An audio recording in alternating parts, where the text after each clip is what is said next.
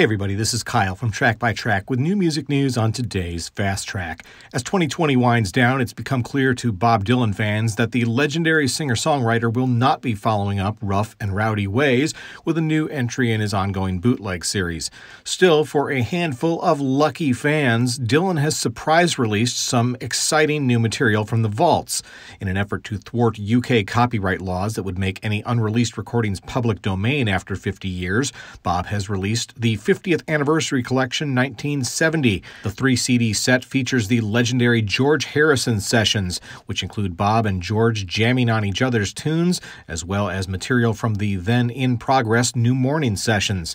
Similar to some of his past copyright collection releases, only a handful of copies were made available, which instantly sold out.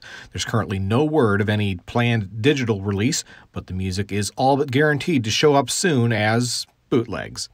This has been a Fast Track on Track by Track. Thanks for watching.